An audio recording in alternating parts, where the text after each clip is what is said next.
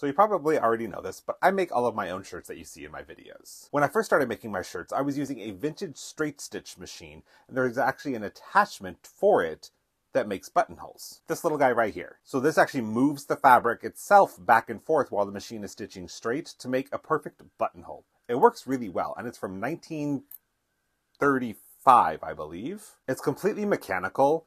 This goes over the needle bar, and as it moves up and down, it moves the fabric back and forth and front and back to make a perfect buttonhole based on the settings that you dial it into. Unfortunately, this doesn't fit on my Juki because my Juki is an industrial style high shank machine, and this is for a low shank machine.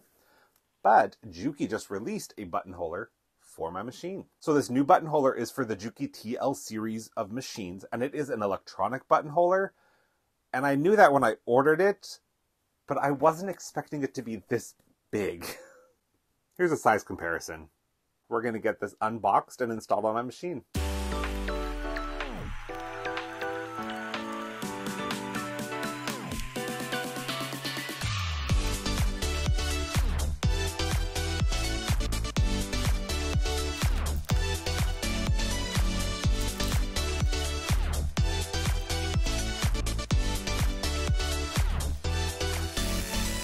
We've got the unit installed, and I've set up everything for the buttons that I'm using.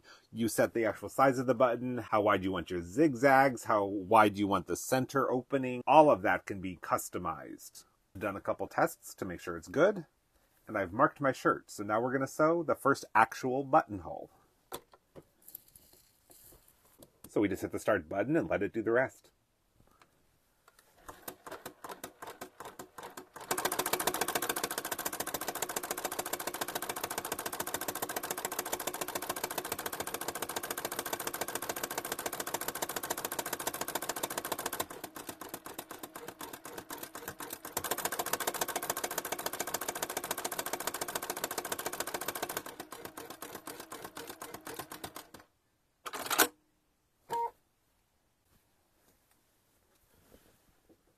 There we go. Now I can just cut it open and put in a button.